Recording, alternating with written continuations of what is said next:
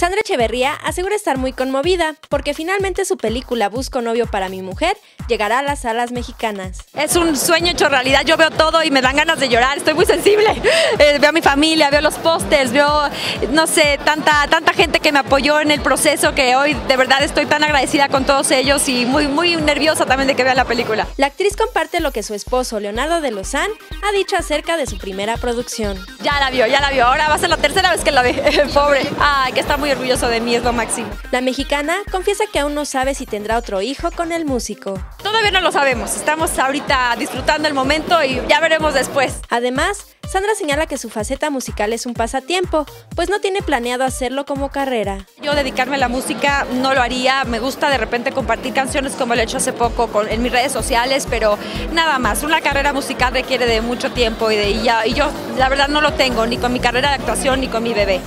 Desde la Ciudad de México, Mezcal Entertainment.